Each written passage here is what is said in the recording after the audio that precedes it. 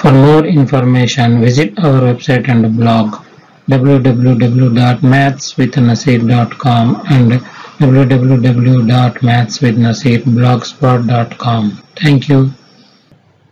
Do this page number 231 chapter 9. Draw a circle and a secant PQ to the circle on the paper as shown in the figure. Draw various lines parallel to the secant on both sides of it. What happens to the length of the chord coming closer and closer to the center of the circle? So who is this center of the circle drawn and the PQ is the secant. If it is coming closer and closer to the center of the circle, length increases. What is the longest chord? Diameter is the longest of all the chords. How many tangents can you draw to a circle which are parallel to each other? Only one tangent can be drawn parallel to the given tangent. To a circle we can draw infinitely many pair of parallel tangents. Please like, share, subscribe our channel for latest updates by pressing the bell icon. For more information, visit our website and blog www.mathswithnaseer.com and